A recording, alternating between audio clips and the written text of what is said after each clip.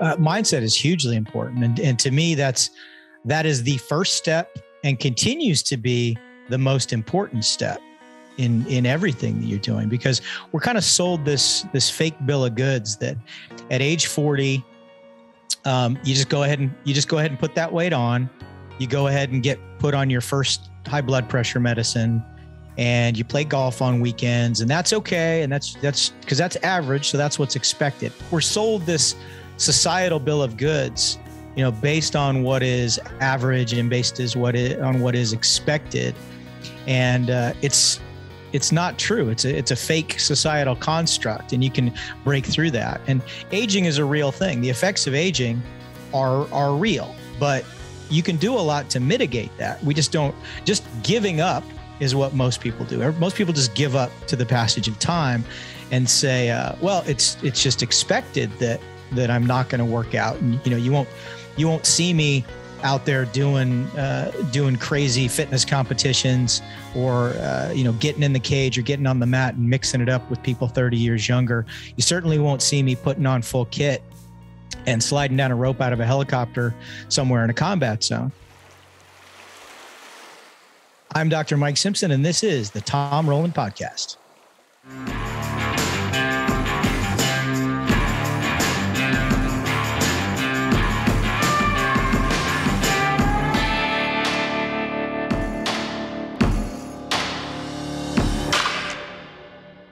What's going on, everybody? Today we have a very special guest. I'm very excited to introduce you to Dr. Mike Simpson. He just wrote a book called Honed, How to Keep Your Edge as a Man After the Age of 40. And this is a great book. It's a great book. I read it cover to cover in an afternoon, and I don't do that for many books.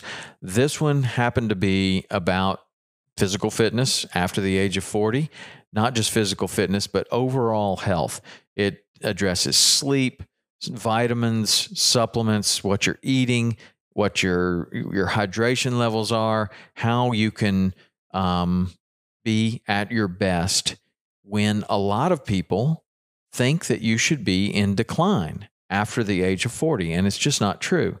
You are nowhere near done at age 40. And Dr. Mike Simpson knows this firsthand because he was in the SOF community. He was a ranger, went to ranger school, then later in life went to medical school and went back into the SOF community and was deployed at age 48, keeping up with the absolute animals of the military and being able to do that at a very advanced age for that profession, 48 years old. Not only that, but he trains Thai boxing, he trains Brazilian jiu-jitsu, and he is older than me. He's 55 years old now, and he looks like he's 35. He obviously has the formula down.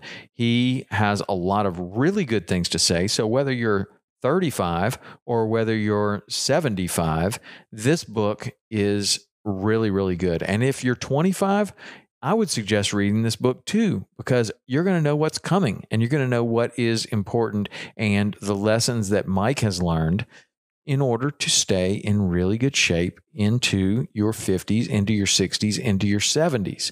And what that is all about, as far as this podcast is concerned, is that we all like to do stuff.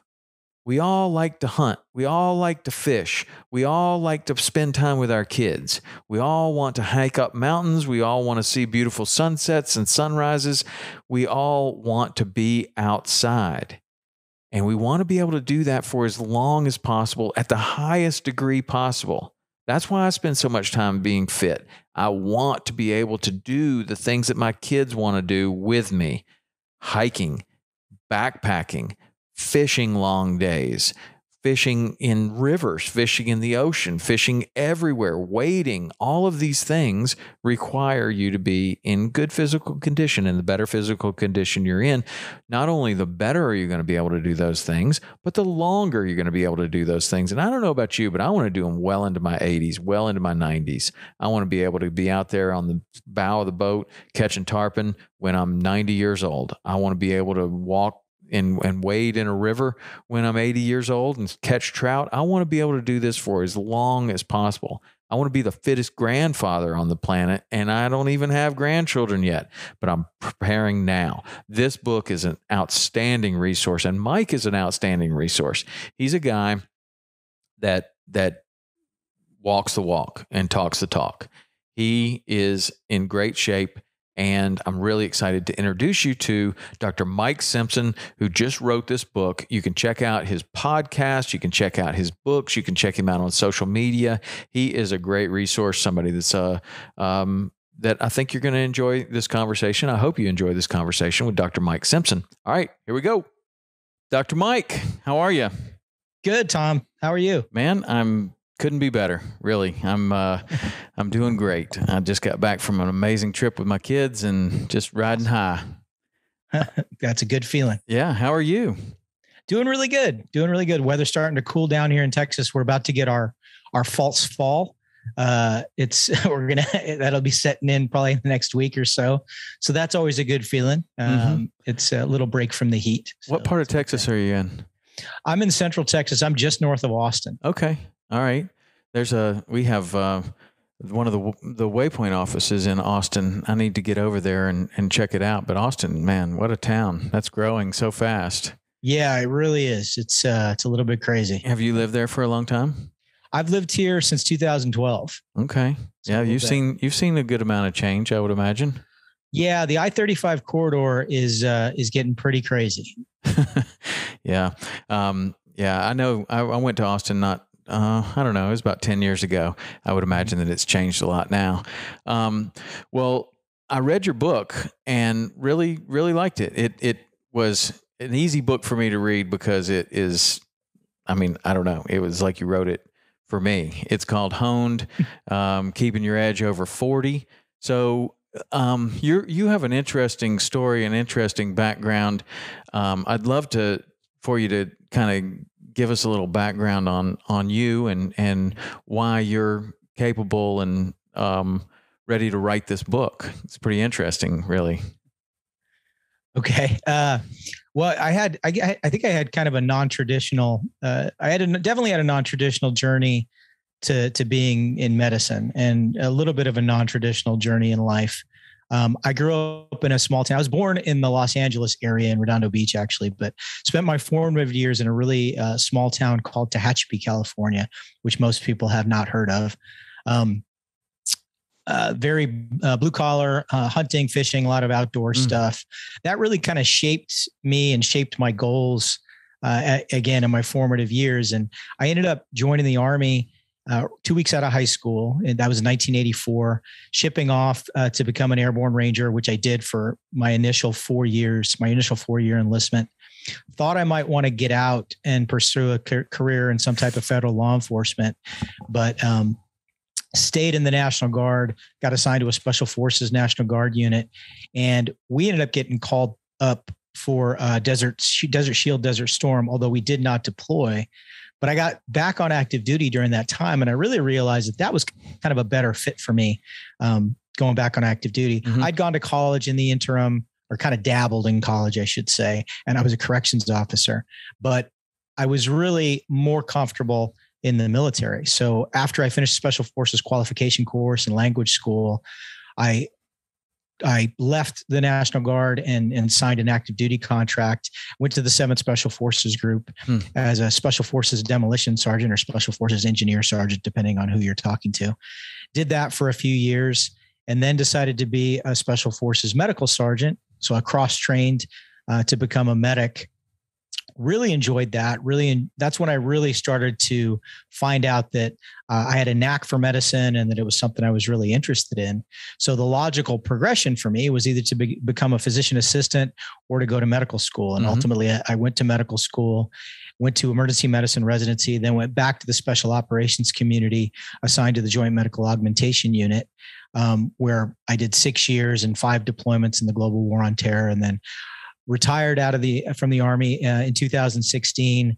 I was the chair of emergency medicine at Fort Hood when I retired, and that kind of brings us up to the present segment in life. But as you can see, I did a lot of things pretty late in life. Well, that's what I was undergraduate. Yeah. I finished my undergraduate on active duty and went to medical school and was an intern at age 40. So I was always a little bit older than my peers. I guess so. So let's wind it back a little bit.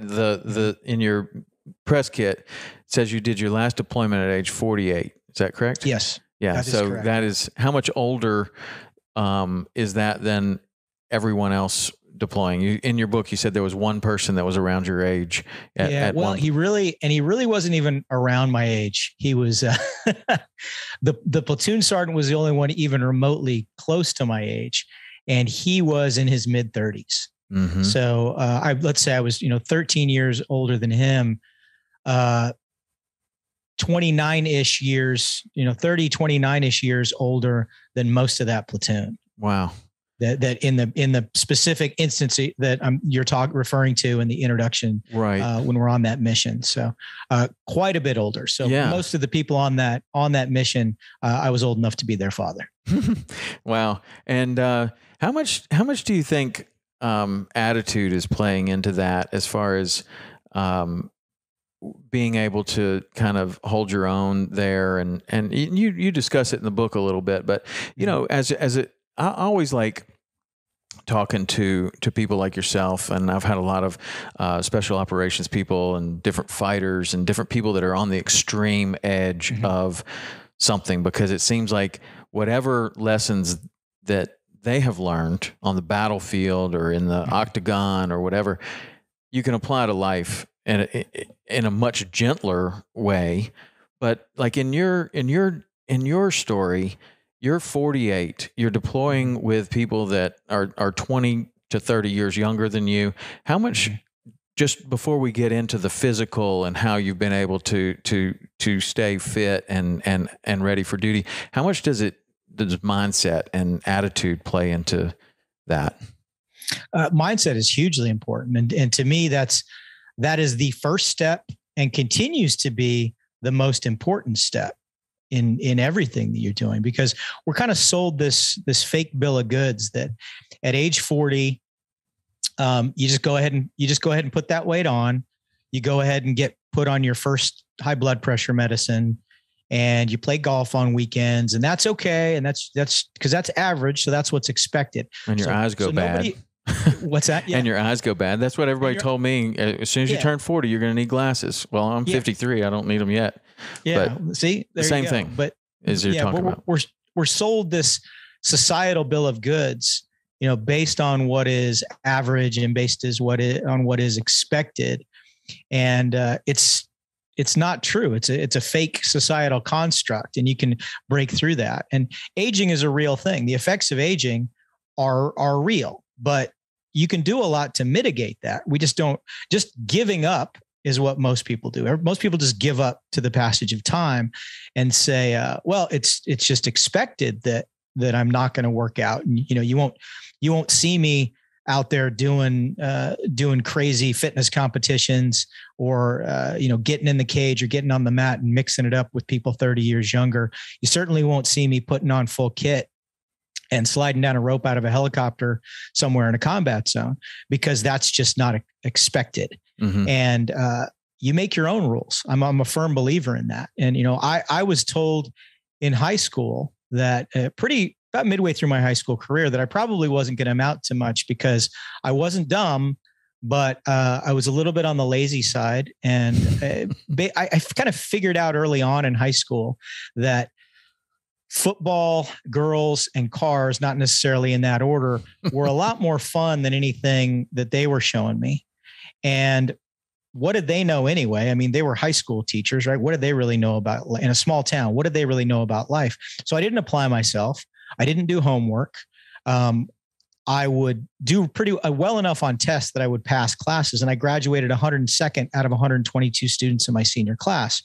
So out of high school, the prospects that appeared to be open to me, it didn't appear to be a lot there. It was, most people probably would have said, well, it's a good thing he's going in the Army, because at least he'll have that going for him. definitely, if you would have asked any of my teachers, any of my advisors, or any of my classmates on graduation day, so do you think Mike will be a doctor someday? Everybody would have just laughed at that. I mean, just the prospect of it was completely ludicrous. In fact, when I went to my 20-year high school reunion, we had they established a website and a message board, and I was in medical school and I was doing rotations at the time, and I was doing an OB-GYN rotation during the time that the reunion was going to occur. And I posted on there, I said, hey, I want to try to make it. I'm in medical school. I'm doing an obstetrician gynecology rotation during that time frame. So I'm going to try, but I can't guarantee it. And everybody thought that was my way of making a joke. They didn't even think that was serious. And then I showed up and they're like, oh, I thought your joke on the message board was so funny. So what are you doing? And I'm like, I'm in my third year of medical school. And they thought I was kidding. So, and again, I was in my late 30s. Pretty much everyone in my class was well settled into their career, and was at mid-management or higher in whatever their chosen field was. There were a couple of physicians in my class who were attendings who had been in practice for quite some time because they had gone high school, undergraduate, medical school directly into residency and practice. Right. Wow. That had to be interesting to be that much older than all your peers in medical school. And, but in, looking at it from my perspective, you had so much more worldly experience having already been on deployment and in the military. That had to be some sort of an advantage as well as kind of a disadvantage that you were older than everyone. And again, mindset has to play into that, I guess, where you just laser focus. You don't care about any of that stuff. Yeah, I think if I rated difficulty on a scale in medical school, first year of medical school was by far the hardest. And most people will tell you that second year of medical school is the most difficult because you really that's when you have a pathology and a lot of the really difficult subjects, and they're really piled on you in huge volumes. The volume of information that you're digesting on a weekly basis in your second year of medical school is immense. But I was a lot more comfortable in second year. First year to me was just, it was kind of an extension of undergraduate in just kind of the raw science that we're doing. And although I had just finished undergraduate, I didn't have the approach and similar study habits to my peers. So stuff took me a little bit more time. Second year was a little bit easier because having already been a medic, I could see the applicability in everything that we were learning. We'd be talking about diseases that I had legitimately seen before. This wasn't just theory for me. Right. And then third and fourth year, when you're doing clinical rotations, to me, that was extremely easy because it's as a medical student, there's not a lot put on your shoulders. It's not like you're going in solo and doing surgery on your own. So you're getting evaluated really on how you talk to patients, how you do a patient history, how you do a physical exam. These were all things I was comfortable with. I was in my late 30s going into a room and talking to somebody and listening to them and getting their story, and a physical exam, something I had done hundreds, if not thousands of times before as a medic. These were all easy. So then if you look at, it's funny too, because if you look at my grades in medical school, first year, I looked like somebody who was doing okay, but there was a C in there. Second year, very solid student, and then clerkship third year and fourth year, I'm above my peers all of a sudden because this is stuff that's easy to me. This is basically like going to work every day, and I'd been in the workforce before, and many of my peers had not. Mm-hmm. That's interesting. One of the kind of underlining themes that we have when I talk to so many different people on the podcast is people that follow their passion, people that have seen something that they want to do and made a real choice that that's the road they're going to go down. Maybe it's a fishing guide, maybe it's a hunting guide, maybe it's going to medical school in your 30s. Tell me about that decision when you decided, like, you probably could have gone on your military career and done other things, but that had to be kind of a crossroads where you decide, okay, this is what I'm going to do, and this is why I'm going to do it. It was a tremendous crossroads. It was very pivotal, and it wasn't just a moment; it was a series of moments spread out over a pretty long period of time. Initially, I wanted to become a physician assistant, which is what a lot of special forces medics do, because there's an easy transition to that. And it's considered a faster way to get there. A lot of special forces medics do it. And that was what I wanted to do. And I had started doing my prerequisites as an undergraduate. And then the PA branch came out and said, we don't want people over a certain age, and we don't want people over a certain number of years in service, because what we don't want is, we're going to train you to be a PA, and then you're going to give your payback time. We don't want you just doing that and then getting out and taking a high paying job in the civilian sector. We want longevity out of people. That if we're going to invest in training you, we want the possibility that you're going to be around for a long, long time and make colonel, maybe even, make general someday. We want that. So we're going to put a cap on the number of years of service you can have and the age at which you can apply. And I was barred from applying under both of those conditions. So a little bit discouraging. And then had some peers start to talk to me about going to medical school, which I thought was kind of a pipe dream. And, I said, that's a lot more involved. First, I have to finish undergraduate with all of the pre-med requirements. I got to take the MCAT. I don't even know what's on that test, but I know it's hard. Then I have to apply to medical school. They're going to take a look at how old I am. This is, life is not a Patch Adams movie. Am I really going to be able to get it? And then I'm going to have to pay for it, and residency and everything else. And I had some personal inward conversations and kind of worked it out and realized that this was something that I could do. And five of us started out on that path, all guys that I had been through medic training with. They were either 18 Delta Army Special Forces medics, or they were SEAL medics.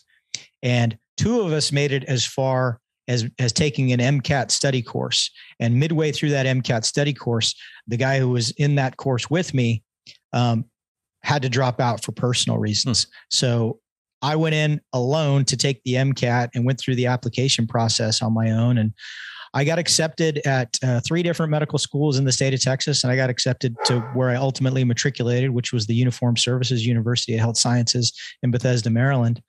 And there was a lot of things that could have derailed me, including 9/11 happened in the interim. And there was a moment that I was in the middle of interview season for medical schools. I had already interviewed at some and was waiting to interview at others when 9/11 happened.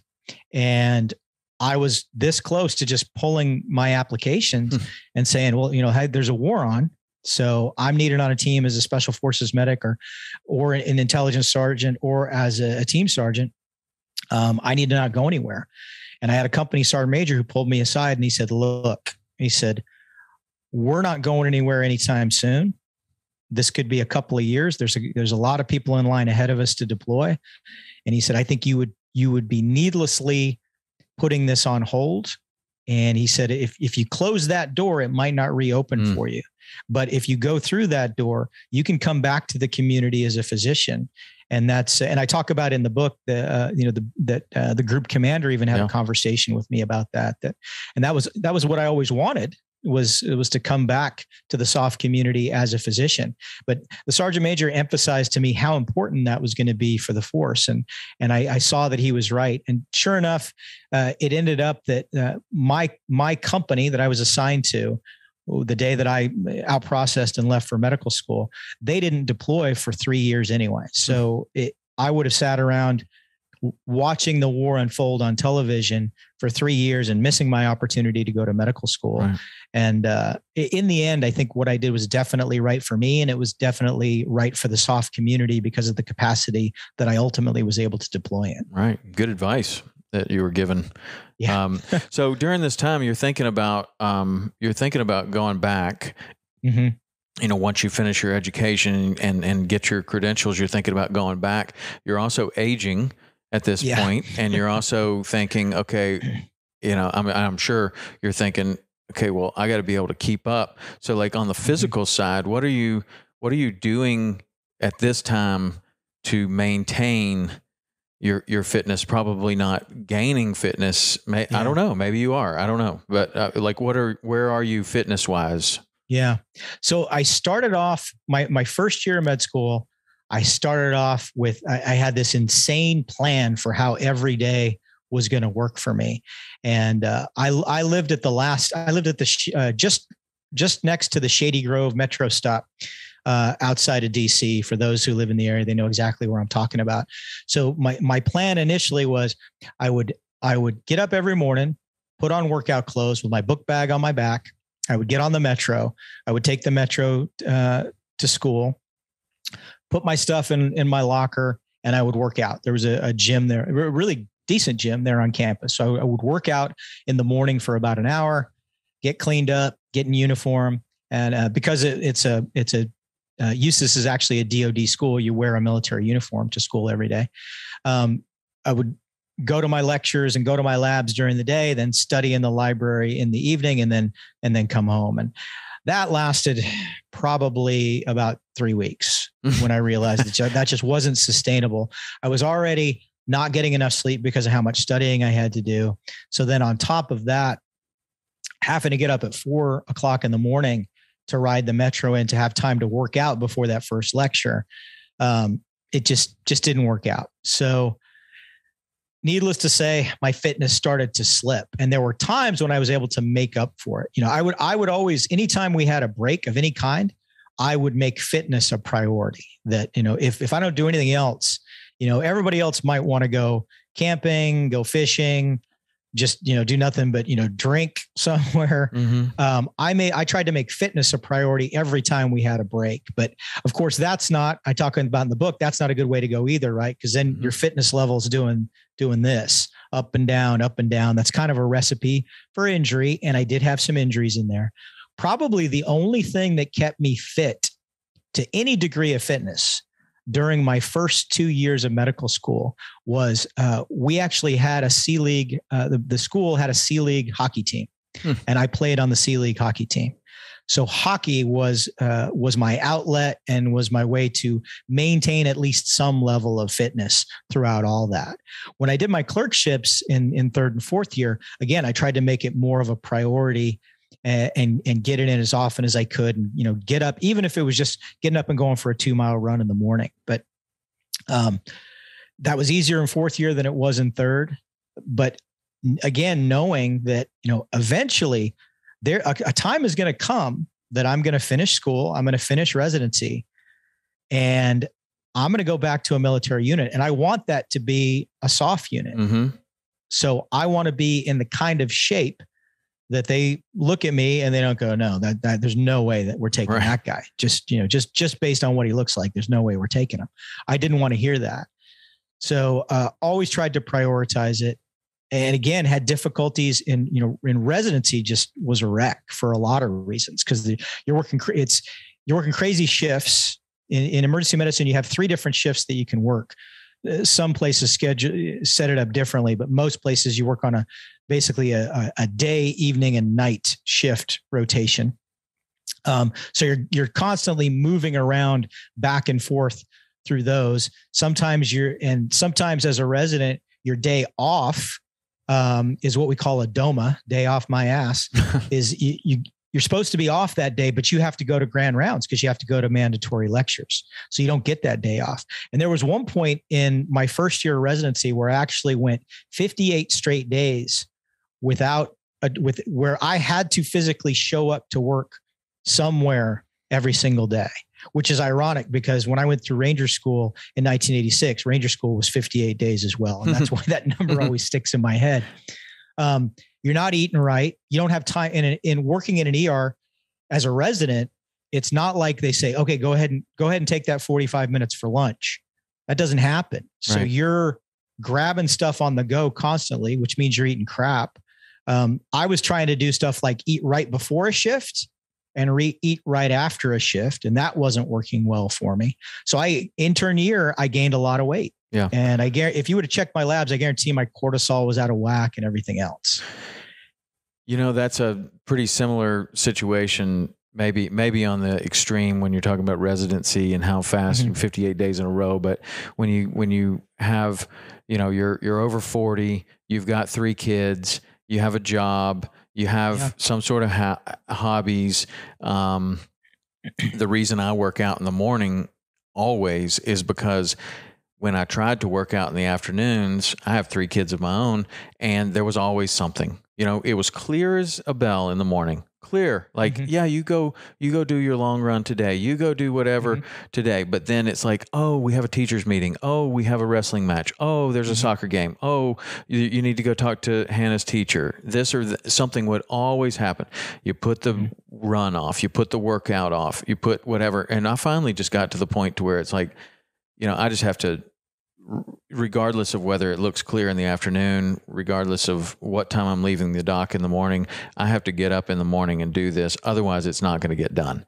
And you have a similar philosophy, I guess. But when you're talking about like the state that you were in right there, it's really not all that different than a lot of people, like probably a lot of the people that you're writing this book for. So let's talk about like when somebody is in that situation, and maybe not to the extreme of residency, but more like what I'm talking about with the kids and the responsibilities and the job and friends, and your wife wants you to do things, and you've got all of these things.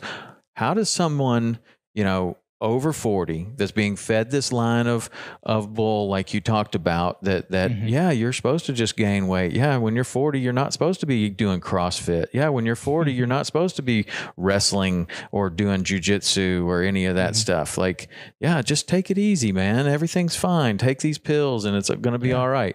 Like, how does someone buy yourself a fat guy shirt and just live with it? Right. Well, okay. Help us out a little bit with from your perspective of how someone is to reverse that, because it doesn't feel good. That's not a good feeling. And a lot of people that listen to this podcast are right there, and they are thinking like, man, I want to get back to where I was. Or maybe, you had a great thing in your book where you talked about like, there are really 3 different types of athletes. There's like, can you explain that? You were saying that there was the high school guy that had it once. Then there was a late bloomer. What was that? All of it that you had? So you have people that were in shape at one point, and then life just got in the way, right? Or maybe injuries got in the way. It could be one of 2 things, right? And they kind of crave to get back to that, but they don't really have a recipe for it. And maybe they go back and they try. And how do they try? They try by doing the same things they were doing 20 years ago, 30 years ago, and those hurt now. And they don't seem to work, right? Used to be, I could do this and I can't do that.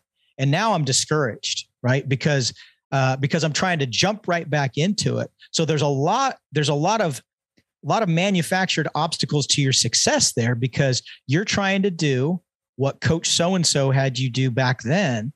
And number one, he wasn't really having you do the right stuff because we didn't know back then what we know now. Number 2, your body's different.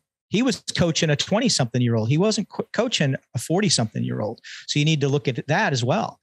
So that's one group of people. The I used to do it and I want it back, but now I'm finding all these obstacles. That's one. Then you have the late bloomers who maybe were never into that, and they just have no idea where to start. And there's so much conflicting information out there, and they might do something. Well, I heard this. You brought up CrossFit. And hey, I heard this CrossFit thing's a good deal. So they go in there and they check out, and they're like, guys are kipping and guys are doing stuff on rings, and guys are doing power cleans, and they're like, oh my God. So they're either going to get injured or discouraged, or maybe a combination of both, maybe or just intimidated, like, other. Whoa, I've never even seen that before. Like, I'm not going to be doing that. Yeah. If my first introduction ever to exercise was just walking into a WOD, I would probably turn around and just run out. Sure. And many people do. Yeah. It's intimidating. It's really intimidating. And then the third group are guys that continue to work out and they're still staying pretty fit, but they're noticing that mile 6 is getting a little bit harder or a little bit slower. or getting that weight up is a little bit more difficult, or, this pain in my shoulder is just not going away, even after I rest 3 or 4 days. And then, try to give myself a rest over the weekend. That pain in my elbow, wrist, knee, hip, it's just not quite going away. So I think I need to approach this a little bit differently. So, you have the used to getting back into it, late bloomers, and it's just not as easy as it was, say, 2 to 3 years ago. And all of those people need to recognize that, you are the age you are. There's nothing that you can do about that. If you're out of shape, you didn't get out of shape overnight. It's going to take you at least as long to get back in shape as it did to get that you took getting out of shape, and probably longer. That's a really good point right there. Yeah, that could easily get glossed over. But that is something that, people don't realize. Like if they've been, you just had a baby and you stopped working out, and now your baby's 3 or 4 years old, and now there's a mommy's day out program, and they're starting school, and now it's starting to loosen up a little bit, and there is some time available. You're not getting back to where you were in a month or 6 months. Like what you said, really, when I read that, I was like, you know what, that's just about exactly the way it is. Like if you took 3 years off, it's going to really take you about 3 years to get back to, you can make substantial progress, but when it comes to durability and flexibility and mobility and being able to not only do it once, but then be able to do it the next day and the next day, and sustainability, I guess is what we would call that. Yeah. That takes a while. That's what takes a while. You can get it to where you can drop your resting heart rate, and you can make, you can go back to your next doctor's appointment, and he's going to be like, wow, what are you doing? But can you keep that up and going at a real high intensity at 45? You kind of need to ease back a little bit, in my opinion. I'm interested in what you have to say too. Yeah, no, because two things are happening during that 3 years. The one thing that's happening is you're not working out. So you're getting the deleterious effects of not working out. And then also Father Time has a hand in it. So even if you would have been working out, you still would have been aging during that 3 years. That's unavoidable. And 3 years doesn't seem like a lot of time, but when you're not working out, that's magnified. The two, it's not 2 plus 2. It's not 5 plus 5. It's 5 times 5, or 3 times 3, whatever it is. It's not adding it together. It's multiplying it when these things are working together. But and like you said, you can maybe in 3 months or 6 months, you can be like, okay, I'm back in a groove again. This feels good. That's when you really start to climb back out of that hole, but don't expect to be putting up that same PR or running that same time for quite some time. And it could be as long, again, as long as you weren't working out, that's how long it could take. The needle on the scale might not go back to where you were 3 years ago for another 3 years. And you need to accept that. And it's about progress. It's not about perfection. It's not about, I've been in the gym 2 weeks, I should be exactly where I was when I was 35 years old. That's just not going to happen. Yeah. But to reflect back on kind of initially, how the question was framed as far as, people having difficult schedules. For me, it's all about flipping the switch and making that mental commitment. And I think a huge part of that, at least for me, has been, what I call the warrior athlete philosophy, which is if you look at working out as a hobby, well, it's something that I dabble in. Well, then it's something that gets low priority because you have to do all of the things in life that pay the bills and please your family and keep the roof over your head first before you have a hobby time. I saw something, somebody had written on the whiteboard in my gym that self-care is not selfish. Yeah. We've talked about that a number of times here. If you look at it as a hobby, then it becomes a selfish thing, right? So, it's, are you really going to use it? So to frame it another way in a parallel context, are you really going to use your only day off to go play golf with your buddies instead of spending time with us? Are you really going to spend time to go on a fishing trip instead of taking the kids to Disneyland? right? So that's how hobbies interfere with other things that you have to do. Mm-hmm. But if you look at fitness as a hobby, it's going to be the same way, and it's not. Right. The other way that people tend to look at fitness as a chore is I gotta get a workout in. I guess I'm going to have to do it tonight. I guess I'm going to have to just wake up early tomorrow. I guess I am not feeling it. But I guess I'm just going to have to make myself go, okay, now it's this terrible obligation. I wouldn't want to do that either. Mm-hmm. But if you have the warrior athlete mentality, is I'm a warrior every day.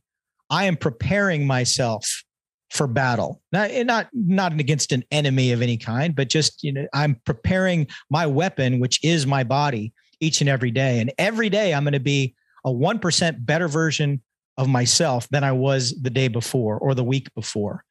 So if you look at it that way, is each day I'm getting up and to be a better version of myself each and every day, you start to crave that time. Mm-hmm. You start to count down the hours in the day and you can't wait to get into the gym. And you look at what the workout that you have planned for the day, and your palms start to get sweaty because you're just getting excited about what that's going to feel like and how much better that you're going to feel when it's over. And that's the way you just absolutely have to look at it, that you go in there every day, and that's your mission. Your mission is to be a slightly better version of yourself each and every day through health. Mm-hmm. How do you, have you ever kind of thought about that and I'm sure you have, but let's just rephrase that. I had to come to terms with that when I was running marathons, and running marathons takes a lot of time. There, a lot of days you're just doing a 3-mile run or a 5-mile run. That doesn't take a lot of time. But on Saturdays and Sundays, you're running like 20 miles as you're approaching the race, and that takes a lot of time. And then there's a lot of recovery. And I really started thinking, this is kind of a selfish pursuit. And really, honestly, at the time and with my mindset, it was kind of a selfish pursuit, because I had set a goal that I wanted to run a marathon, and I wanted to run it in a certain time.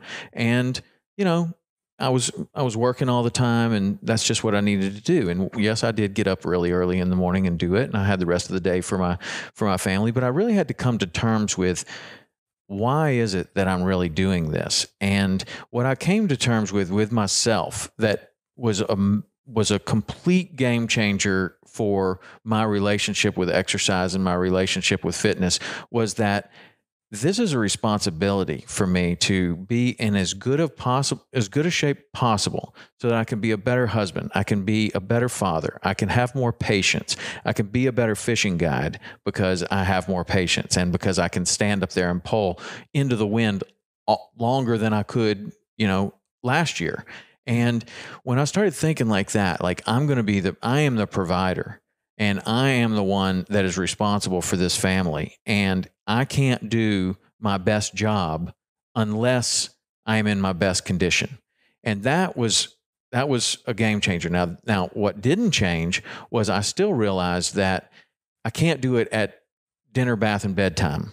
I can't do it, when I should be with the family. I'm going to have to carve out time that's away from the family. And that meant 4:00 in the morning.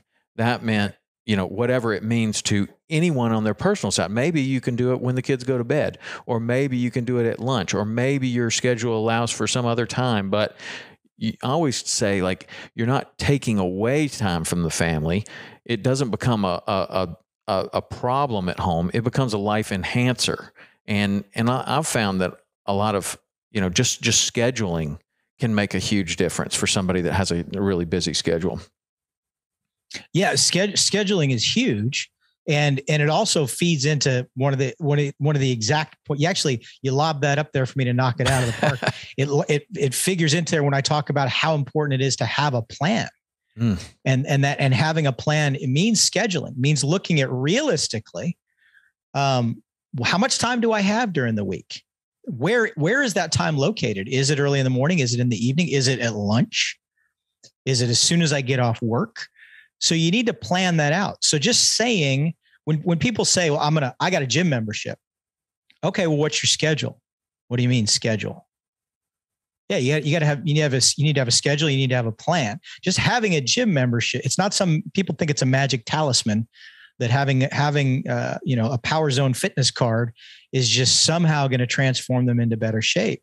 And you have to have a comprehensive plan. And it starts with goals and scheduling. I would say those are the two most important things right out of the gate, and determining, how you're going to carve that out, because you don't want to, this doesn't want to be at the exclusion of the rest of your life. What's the point? I had a really good friend who worked out a lot and was in exceptionally good shape. Even he was a little bit younger than me, but even for how old he was in exceptionally good shape, but he never really took the time to stop and smell the roses. So, it was kind of like, well, what are you working out for? Are you working out just because you want to spend 3 hours of your day working out every day? Where's the fun in that? That's not living life. That's living in the gym. Mm-hmm. And, if you have a specific competition you might be getting ready for, maybe that's important. But to do that all your life at the exclusion of the rest of your life, that's not a good way to live. Also, it's something you kind of sparked in my brain when you were talking about that is being healthy.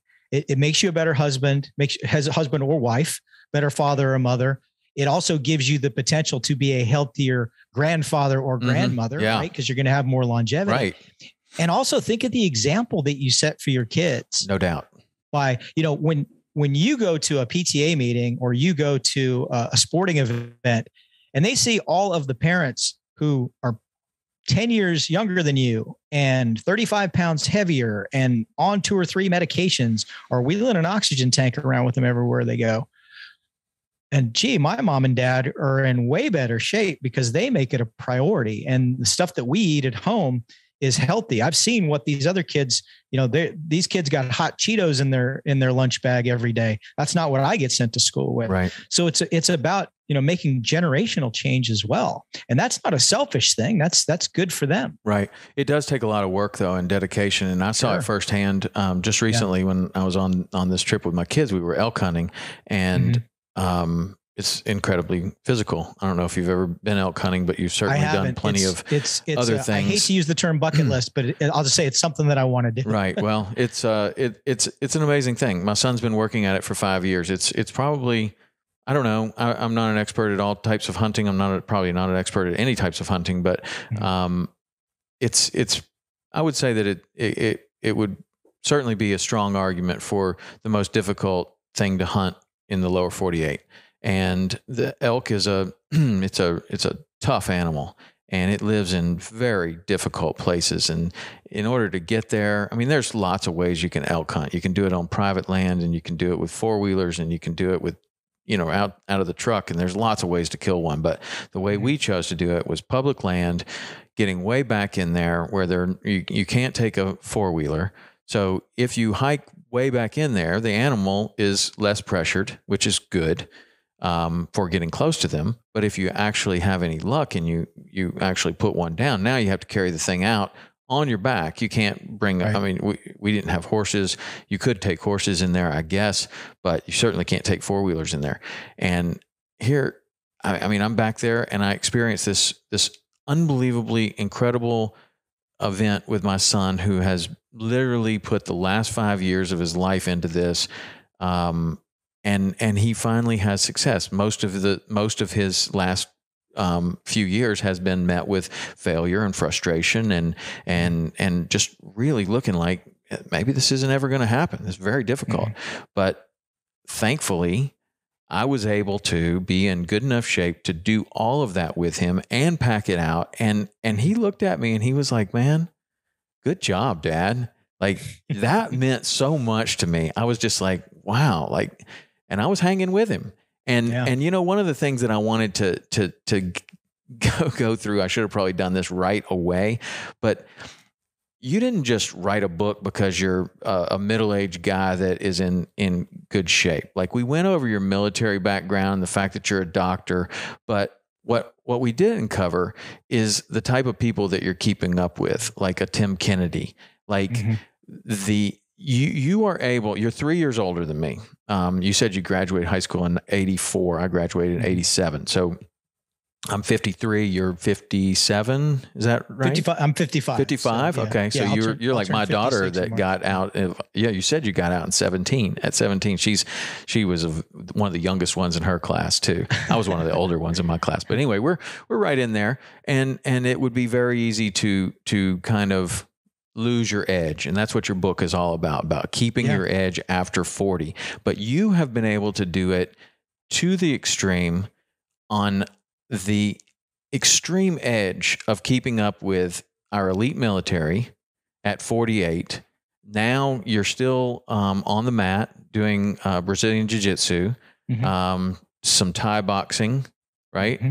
And you're able to, I mean, I see you in the posts from Tim Kennedy. That's easy to say. Tim Kennedy, where he's posting the workout. It's a very intense workout. You're right there with him. You're in the mix, and you're 20 years older than everybody standing there. That is why you have the credentials to write this book. All of those things. The fact that you're a doctor is really interesting to me, because somehow I've managed to stay in good shape, but it's mostly because I'm a meathead and I won't let injury derail me. I will do the work that it takes to get back to it, where I think that a lot of people would throw their hands up and go, "Oh man, I've got a bad back," right? Mm-hmm. Well, I mean, if you do the work and you do the flexibility exercises and everything else, you can get back to being, at 100%. But I just wanted to go over that before we went too much further, just so everybody kind of knows who you are and why you have written this book. Did I leave anything out? No, you covered it very well. That's and that links really well into, when I talk about how important in one of the later chapters of the book, I talk about how important the tribe is. Yeah, that's one of my favorite chapters, and I definitely let's go into it right now, because I thought that was it's really important to me, because I have a tribe. And it is such an integral part of my fitness and of the sustainability of my fitness, because I have this group of people. Let's talk about like a tribe as you describe it in your book. Yeah. So, and you mentioned Tim, and Tim's a great example, because obviously Tim is a physical specimen. I mean, he's you bet he is. He's a professional athlete, even in our community, even in the special forces community. Tim is an outlier, even in that. Even in the UFC, he was an outlier. Yeah. Like he's an outlier of outliers. Yeah. He's in the top quartile, like everywhere he's going to go. Right. Cause that's just Tim. And that's all, it's his mental drive, his work ethic, and everything else. I can't say enough good things about Tim, about what a good person he is, what a good friend he is, what a great soldier and American that he is. But, you see in those pictures, on days that I'll go work out with Tim, that's my tribe. My tribe isn't, and I'm not knocking other guys my age, and I have friends my age, but my tribe, for the most part, is guys who are performing at a high level, most of which happen to be younger than me. And that's not because guys my age couldn't be doing it. It's for all the reasons we talked about before. Is most of them have just decided not to. They've just decided that, that's not what's normal, because, the average guy my age isn't doing that. He's got a motorcycle and a fat guy shirt, and I had a motorcycle. I sold it not too long ago, and I bought a fat guy shirt when I retired from the military. In fact, when Tim and I did Hunting Hitler together, if you look at, especially season 3 of Hunting Hitler, I'd put on some weight, because I was, freshly retired, and I was kind of shifting into that. I fell into that siren's call of, this is just what's expected of you. I'm going to ride my Harley and smoke cigars on the weekends and cook out. And, and that's just pretty much the way things are going to be. And, the tribe is what can be really important in that, because when you have motivation, you have discipline, and sometimes you lose both of those. I talk all the time about how discipline is more important than motivation, because you won't always have motivation. So then you have to discipline yourself. Some days you don't have discipline either. And that's where somebody from the tribe reaching out and kicking you in the ass and saying, "Hey, we're we're at the gym. Why are you not here yet? That becomes pretty important. It's Tim and Shane and all of my friends. We all follow each other on the MyZone Fitness app, and not to give them a free plug, but if I don't log a workout in a few days, I start getting texts asking me, "Are you injured? What's going on?" Making sure that I'm okay. But it was when I worked for Sheepdog Response for a while. I was their medical training director, and at one of the courses, I said this, and I ended up putting this in the book, basically quoting myself. I said, if you look around and you figure out you're the toughest one of your friends, you need to find tougher friends. Yeah, I like that.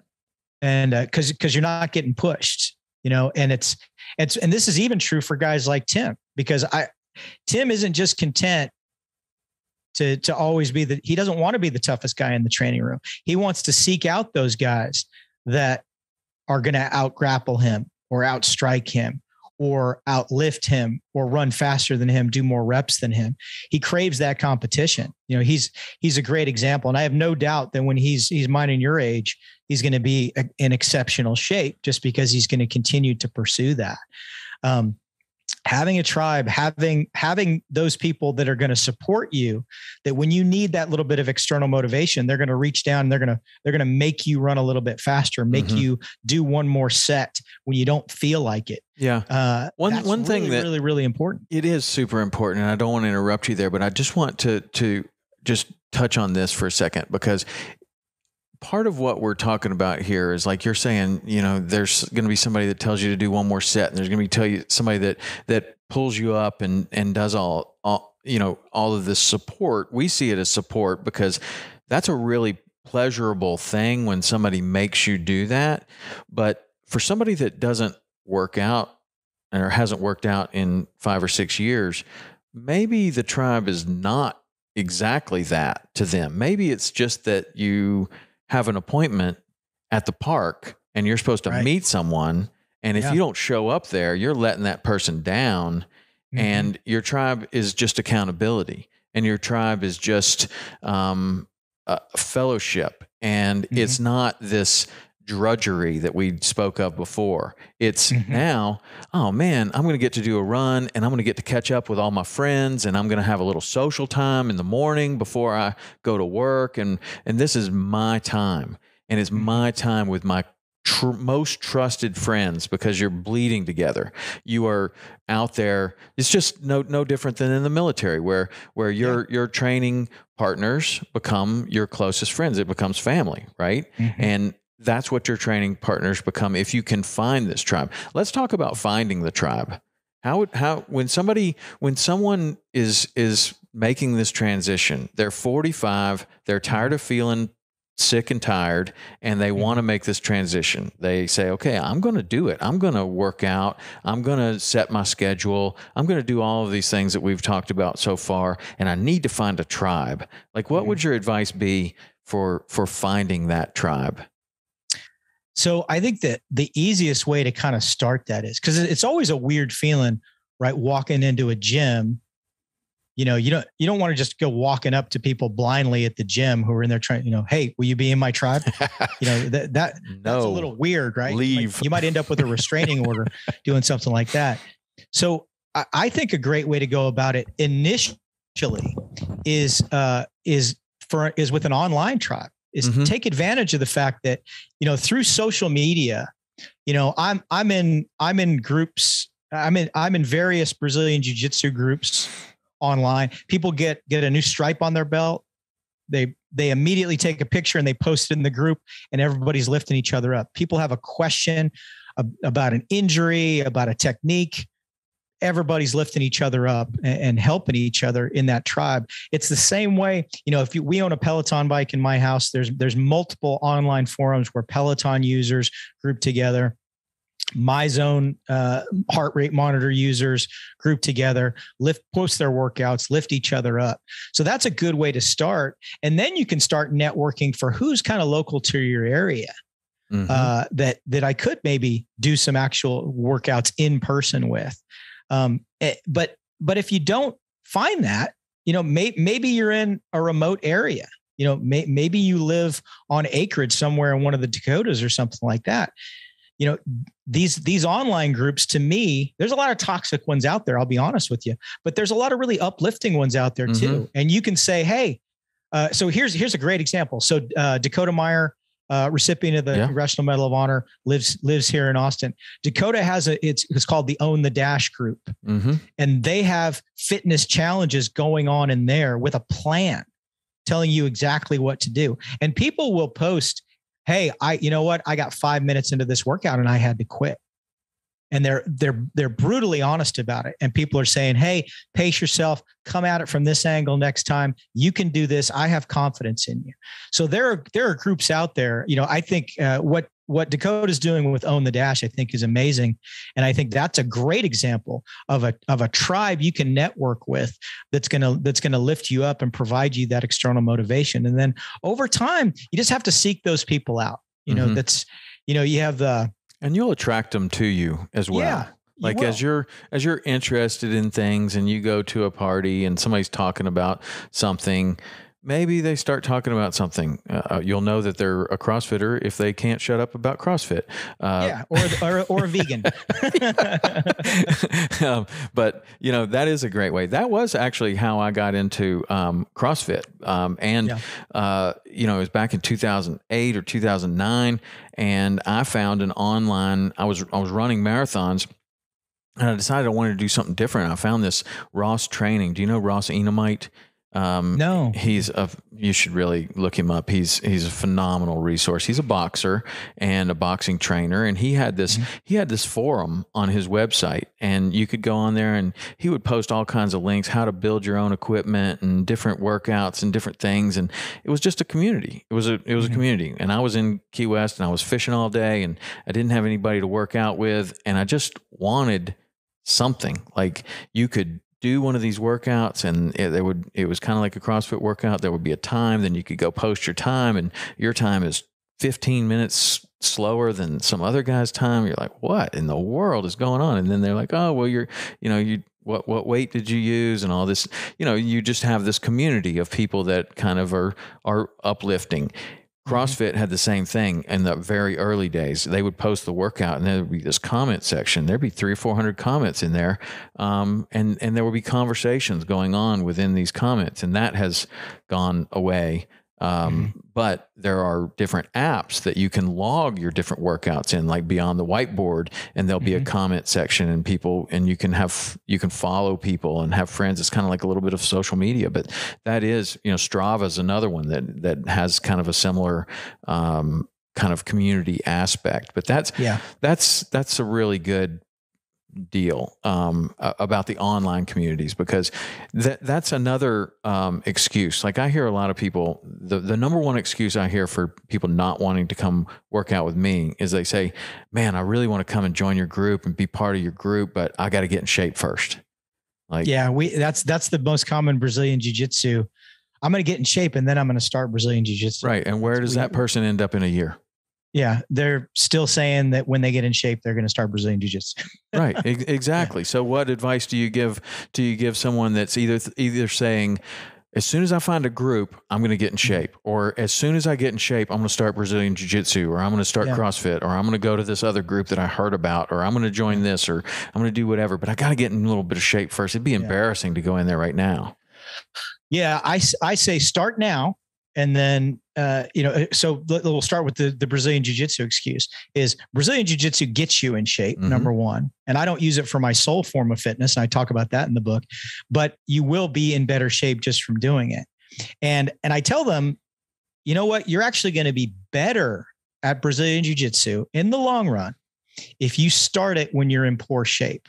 The reason being, if the guy who won, let's say the guy who won CrossFit Games last year had never been to a Brazilian Jiu-Jitsu class, and he took his first class tonight, he's actually not going to do too bad as long as he has his wits about him. He's not going to gas. He's probably going to do fine in rounds. He's not going to feel terribly physically challenged. He might even sweep and get dominant position on quite a few people. at who are maybe blue belt level and below. Yeah, he's just a good athlete, just because he's a good athlete, right? It just, and maybe you pull the football player off the wrestling, pull the football player into the wrestling room, and you got a couple of takedowns, pretty good. And just on fitness alone, he's going to be able to gut it out a little bit, right? But so a person who is not in good shape, who comes in there, they have to do the techniques properly, or they're not going to get that payoff that, hey, I'm doing pretty good. And I've seen people who started out their jiu-jitsu journey in pretty good shape, and maybe they make it all the way up through through say blue belt level. And then they start running into problems because they start going against better opponents, and their sloppy technique that they were using strength or whatever for is just not quite working. I watched somebody pop a bicep tendon in class for just that reason. This was somebody who had a lot of experience, had actually fought MMA before, but had not done a lot of formalized grappling training. So basically a kid that was just a really good fighter, right? Had natural fighting ability, quick reflexes, very strong, was trying to muscle through a technique, popped his bicep, right? Tough recovery. Right. And that was because didn't have that, okay, I'm forced to do proper technique early on. Right. And then for the people that say, well, I want to start working out, but I need to find a group first, or I need to find some people first. Hey, why don't you be patient zero in that group? You start working out, and then, maybe you're in the park alone doing burpees. And then people start coming up. Hey, I noticed you're here every day in the park doing burpees. What kind of workout are you doing? Would you mind if I came and did this? Come on.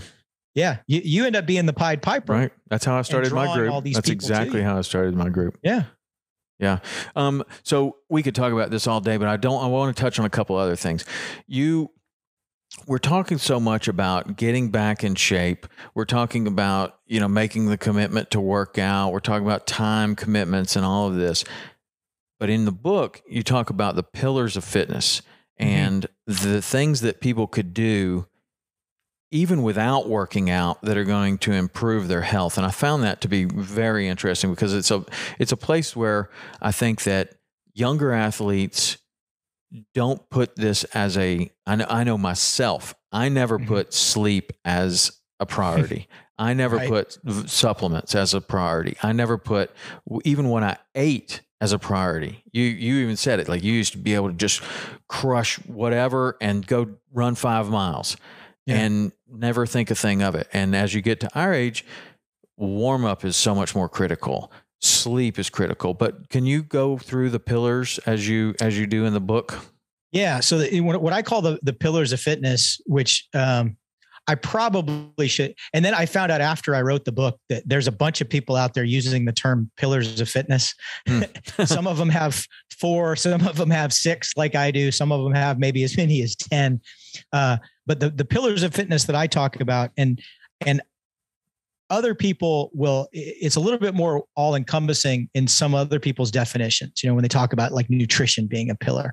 When I talk about the pillars, I'm talking about specifically when it comes to exercise. And I probably should have called them the pillars of exercise, but they're strength and power, which are different because strength is about how much weight you can lift, and power is really more about how fast you can lift it. Right. And I talk in there, the comparison I always use is strength is what your squat max, and your power is using those same muscles, getting behind a sled and somebody starts a stopwatch and you push it for 20 yards. So that's what your power is, right?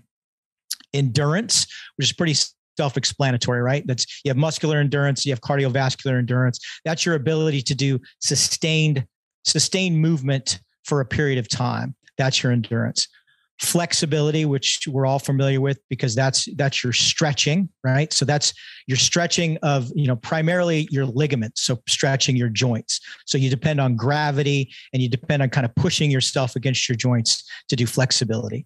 Then mobility, which has more to do with muscles, fascia, and tendons, because that's your ability to kind of move through some of the more difficult movements, but you're doing it under your own power. And the example I give in the book, which I still think is probably the best example, is, Bruce Lee, you've all seen pictures of him. He can bend over, touch his forehead to his knees. That is his flexibility. You've probably also seen that he could kick up over his head and kick a target directly over his head. That's his mobility doing that, because gravity's not doing it. It's not passive, it's active. Right. And then the final thing that I talk about that's probably the most important for us as we get older is durability. Mm-hmm. And durability is all of the neglected muscles apart from the prime movers. So we all know biceps, triceps, pectoralis, gluteus. We know all of those. There's a lot of little unnamed muscles there that we neglect. And those are important because that's what makes us durable. That's what stabilizes our joints when we're going through these other movements. That's what keeps us from getting injured. So the durability aspect of it, which primarily starts with your core, but extends really to your entire body, is a very important and very often neglected.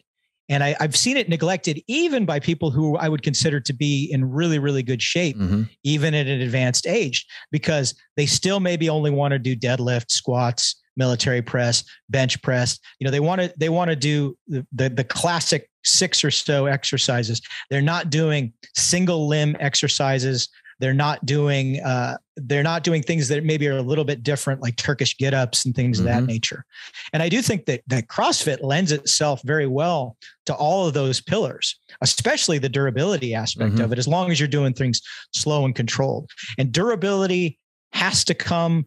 You're not going to get advances in strength and power and maintain them unless you're looking at the durability and really the mobility and the flexibility as well. So you have to work all of those things in conjunction. So on your own personal program, Brazilian mm-hmm. Jiu-Jitsu has a lot of mobility and flexibility involved in it. And I'm sure that you're stretching extensively before and after your class. But what are you doing otherwise for your mobility and flexibility? Yeah. So, I have to do a lot of stuff on my own, and I can tell you, full disclosure, in all honesty, the last couple months have been terrible for me flexibility wise. And it's just ended up that the book came out, and that has kind of ended up being the place in my workouts that's tending to get cut a little bit more. Mm-hmm. I haven't done yoga in a few months. Yoga to me is just absolutely probably the best thing out there for both flexibility and mobility, because it puts you in positions that you wouldn't otherwise choose to be in. Mm-hmm. And you will not typically find yourself in just in the gym, whether you're doing, traditional type strength and fitness training, or whether you're doing even something as advanced as CrossFit. So I think yoga is really instrumental for that. And I think it's something I was first introduced to yoga when I decided to do P90X. And of course, P90X had an hour and a half yoga workout, which I think is a bit long. Yeah. That is a great yoga workout, but an hour and a half of yoga is a long time. I enjoy doing yoga. I enjoy all types of yoga, but it really does. You start to really identify things that you can and can't do. And they might seem insignificant, but you have to realize when it comes to functional fitness, when it comes to, I may have to pick up something at a really odd angle on uneven ground. Right.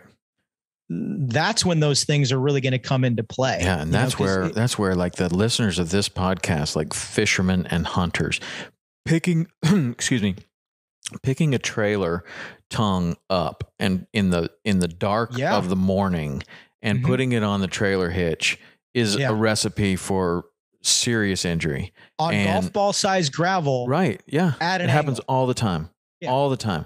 And or picking up a cooler or a cast net or any of these things. And that's where it becomes so important. Have you ever heard of Joe Hippensteel? No, I haven't. Man, I would love for you to look this guy up. I injured my back last Christmas badly. And it's been chronic throughout the last 20 years that, I've wrestled for a long time and just I don't know, there's something going on back there. And then with all the lifting and everything else, it would just happen occasionally. Well, I kept thinking, you know what? I think it's because I'm inflexible. I think I'm losing my flexibility. Never that I used to do Taekwondo, and I was probably when I was the most flexible, and we would have an hour and a half class, and 45 minutes of the class was stretching. And that helped my wrestling so much because I was doing them at the same time. And I was going in the wrestling room, and my coach was like, wow, like you are moving way better. Well, it was all because of all that stretching. And I've always thought about that. And as I've gotten older, I've thought, I think I'm getting less flexible. Like it's not just really apparent, but it could be 3 or 4 inches that I could bend over a little further, an inch or two further. Well, that is a recipe for disaster as you move bigger and bigger weights. Yeah. And so I hurt my back, and I was like, you know what? I'm going to find a program that I can do on my own, and I'm going to dedicate myself to it, and I'm going to become much more flexible. I'm going to regain my flexibility. And it could be yoga. I used to get on Amazon Prime. They have tons of yoga up there, like hundreds of different yoga things up there. And I would do those yoga classes, and it was very helpful. But I found this guy, Joe Hippensteel, Ultimate Human Performance. And he's in San Diego, and he works with the Navy SEALs there. And he was actually mentioned in David Goggins' book, and helped him with his inflexibility problems. And man, I started his program, and I feel like $1 million. He told me it was going to be like winding the clock back, and he is absolutely right. It's very similar to a lot of yoga, except there's standards. You are like, he's like, you're going to be sitting cross-legged and, in Indian style, and you should be able to put your head on the ground. And if you can't put your head on the ground, you have a problem, and you need to continue working on that position until you can get further and further and further down. So every position has a standard, what the human body should be able to do. And when I first started this, I couldn't get close to any standard. And the closer I've gotten to all of these different standards, the better I'm moving, the better I'm feeling, and the less injuries I've had. I have had 0 injuries except for developing patellar tendonitis. And for that, I was using his program, and I also started to look at this knees over toes guy, which do you know who he is on Instagram? Knees over toes guy. His name's Ben Patrick. He's got a really incredible story. He's helping thousands and thousands of people with their knees, and you should check him out. I think that I know just in our conversation here, you're going to be like, wow, like that's really cool what he's doing. And a lot of it's contrary to what we've always heard. Like when you're squatting, you shouldn't get your knees over your toes. And that's what his whole thing is like, no, that's what's missing. You're not training your tibs at all. And you're having all these weaknesses, and you're having all these inflexibility issues. And I don't know, it's just amazing. I would love for you to look at it and hear what you thought about it. Both of those guys. Joe Hippensteel is not on social media like Ben Patrick. Ben Patrick is a social media powerhouse. You'll find him immediately, and he's posting videos every single day. I'll check him out. But anybody that's got any kind of issues with their knees, man, he is amazing. But anyway, I was just kind of wondering what you did. It's funny though, how like the first thing that tends to go is the flexibility work, because it is the least, for lack of a better term, it's the least sexy thing about fitness. Like sitting there and stretching for an hour, like, that's pretty boring. But as I age, I'm like, I don't need more deadlifts right now. I need more flexibility. I need more mobility. I don't need more snatches. I don't need more muscle ups. I can do all those things. But in order to do more of those things at all, I have to spend the time on the mobility and the flexibility. Like you say, though, it's not sexy, and it's hard. It's like sitting in a duck blind, for a long period of time, right? You're bored. Yeah. It's, stretching is pretty boring. It's, even with the what do you call it?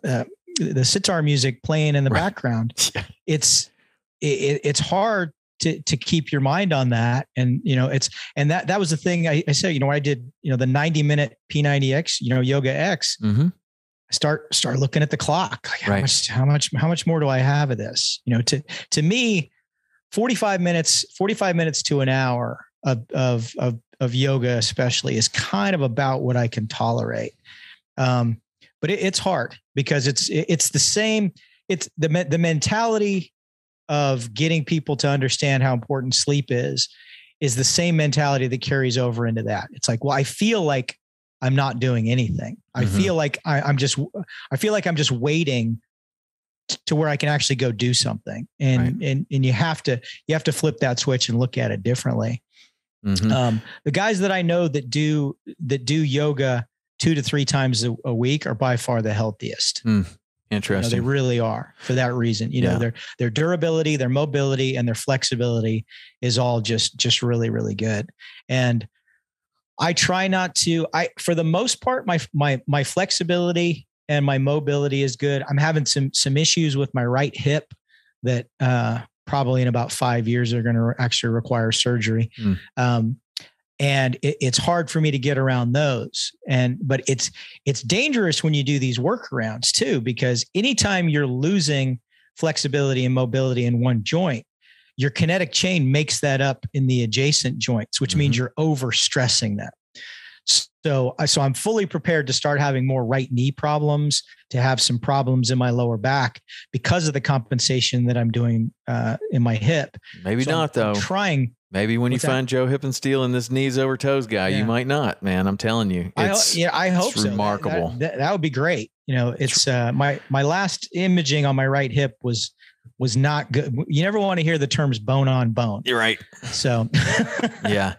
When stretching and yoga and mobility is not boring is when you are having trouble doing a mundane task like going up and down the stairs or getting off the toilet or getting up out of the couch because your knees hurt or your hips hurt, and you stretch for about 2 weeks and you're like, I don't hurt anymore. Yeah. That's when you kind of are like, okay, I see this is actually making a difference in my everyday life, and I'm moving better. And now I can go and do the things that I want to do, whether that's golf or tennis or pickleball or working out or climbing mountains or whatever it is. And that's when I see that it becomes a real important part of the whole program. But I didn't realize that until I was 50, probably. Yeah. It really does. It's a basic movement that, when I was doing my internal medicine rotation, at my intern year, the internal medicine attending, that I was working under, was also a geriatrician. So she specialized in older patients. Right. She'd done a fellowship in geriatrics, and a test that she would have all patients do, which I thought was pretty interesting, was what's called the get up and go test. And you sit them either on a bed, you can do it on a hospital bed or in a chair, and you just feet planted on the ground, put your hands in front of you. So you don't get to put your hands on your legs, on your thighs, or on the chair or bed, and move to a standing position. Right. And you should be able to do that without swinging to get momentum, without having to push off of something. And it's a little bit of a tricky movement, because if you think about it, even with squatting, you're a little bit farther back than you are with squatting, right? You're not in that good body position you would typically be. So, and she said, that's one of the first things that tends to go in people. And if they're still maintaining that, she said, I can tell by a get up and go test if they're otherwise active. If they're lying to me about, I go for a walk every day and I do this and I do that. She said, I can tell by their get up and go test if they're being truthful with me or not, and if they really are doing some type of exercise program. And that's such a small thing, but I would say to people, if you notice in the morning when you get out of bed, or or when you get off, we always use the term get off the couch, right? Well, when you do get off the couch, if you have to aid yourself to do that, then you got a ways to go. and you need to start looking at things like what you're talking about to get yourself there. Mm-hmm. Or yoga, anything really. Yeah. I mean, there are some things that are probably better for some people than others, but just doing something is better than doing nothing. And even if it's just stretching a little bit, but I mean, there's so many free things. Like most people have Amazon Prime. If you just type in yoga on Amazon Prime, there are literally hundreds of DVDs available that you can watch it at, for free. And there's this Julia Jarvis. She's a really good one that I really like her. I can barely do any of the things that she can do, but she's a good one to follow. And I don't know, that's really good. But since I found Hip and Steel, that one is, he's legit. That's great. What about supplements before we go? You have a very aggressive supplement routine that you list in the book, but in the age of COVID, and one of the things that Joe Rogan talks about so much that I agree with him so much on is that we don't hear anything about strengthening the immune system. Very little of what we're hearing about anything associated with COVID is vaccine related. It's not like take matters into your own hands and strengthen your own immune system by things that you can do, supplements that you can take, habits that you can have. What do you think are the supplements that we should all be taking as we get over the age of 40? And I mean, you can go into your entire supplement routine if you want, but it's a lot. Like that's probably a lot of pills you take. But I take a lot of pills. I take a lot of vitamins too. I would sum it up. It's I outline them all in my supplement chapter, but I think what I talk about for longevity, and that was the reason that when I launched my own supplement line, that was the first one that I put out there. The longevity one? Yeah, the longevity formula. And you have two formulas, right? You have longevity and energy. And energy are out right now. And I always felt that longevity was the most important and what everybody needed the most. The reason I released energy formula at the same time was everybody that I was talking to, or not everybody I was talking to, but a number of people that I was talking to kept saying, oh, people are going to want energy. That's the big thing that everybody's going to want, energy. People love energy formulas. They love pre-workouts. And they said, oh, you're going to find out that one just outsells longevity. And sure enough, when I released them both, longevity outsells energy at twice the pace. And I don't push, I hate marketing. So I don't push marketing for either. It's just, I do a couple of videos and a couple of posts here and there being very honest and forthright about what is in them and why I put them in there, what the clinical data shows, and people make their own decision. But sure enough, exactly as I anticipated, because that was the supplement that was most important to me. So talking about the things that are in it, and I know Joe Rogan would agree with this, vitamin D3, almost everybody is vitamin D deficient now. Nobody's drinking milk anymore. We don't get the amount of sunlight, I mean, I'm sure you do, but most people probably don't. Well, maybe, but even people that are in southern climates, you've been so brainwashed that you're going to get skin cancer in 10 minutes if you're outside without sunscreen on that. And I'm not sure, you could tell us a lot better. And I would be very interested in your opinion of how sunscreen affects the body's ability to produce or process vitamin D from the sun. But I would imagine that it diminishes it greatly. And then what we do is we wear clothes. I don't put sunscreen on. I don't wear sunscreen.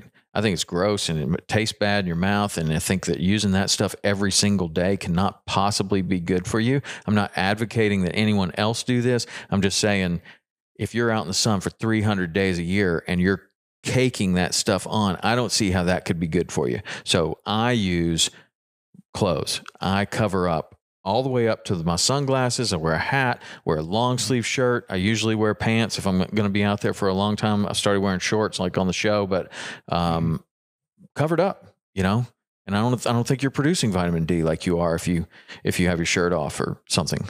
No, you're not. And it's, it's somewhere in there is the happy medium, right? That we can get, the right amount of sunlight, that we're activating enough vitamin D and not running the risk of skin cancer. But skin cancer is so common. And, if you're spending any amount of time in the sun at all, skin cancer, unfortunately, is one of those cancers. It's almost, I talk about in the book about how the longer you live, you do reach a point that if you're a male, it's almost a certainty that you're going to get prostate cancer just because it's so common. It's almost to that point with skin cancer. And that's why I think, like you said, I much prefer to wear UV blocking clothing as opposed to caking on sunscreen. I'm a ginger. So, I'm really prone to sunburns. It's something I do have to think about when at a range, going out for a range day, going out on my mountain bike, whatever it might be. I have to think about that. And I prefer to wear, hold on one second. I got a little bulldog emergency here. Leo. Hey, sorry. He's, my bulldog wandered in and he's decided that this is his toy. Well, I've got a lab that's about to wander in any minute, so it'll be fine. All right. I need you to be good. Okay. I need you to be good. Sorry about that. So it's important. It is important to cover up. And I think rather than caking on sunscreen, I do think clothes is a better way to approach it. And I also think, let yourself get some sun and do regular skin cancer screenings, because guess what? Skin cancer is common, but if you find it early, they take that lesion off and you're good to go. So let yourself get some sun, go out, whether you're, doing archery or hunting or mountain biking or golf or going to the beach, and get those regular sun cancer screenings, get them every year, get a full skin survey every year. And if there is a concerning lesion, you catch it early and then you don't have to worry about it. Right. So that's one thing, because we're just not getting the vitamin D that we used to have. And I'm vitamin D deficient according to my labs. I would venture to say that most people probably are. How much do you suggest on the IU?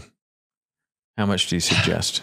Yeah, it's so depending on who you talk to, you're going to get various opinions on that, right? It's and I don't have it in front of me. I could actually punch it up if I needed to. 5,000 IU is a number that gets kicked around quite a bit. The problem is, and this is what I found out when I just started to make my own supplements, is it's really difficult to tell. Not all IUs are created equally, unfortunately. Is sometimes the IUs aren't necessarily what's bioavailable. Sometimes the company you might be buying it might not even list it by IUs. It might list it in a different format. So it can get a little bit confusing. I give some specifics in my book, and I have some specifics that I have in my supplements. Hold on, I'm going to actually open a document here. Okay, because I want to see if I can find this.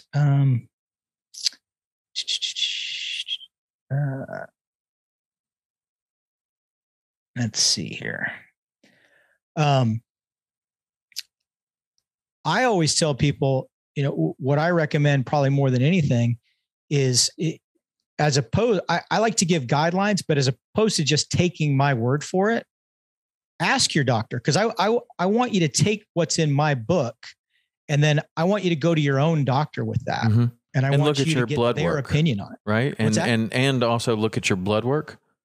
Yeah. Cause you might not, maybe you're not vitamin D deficient.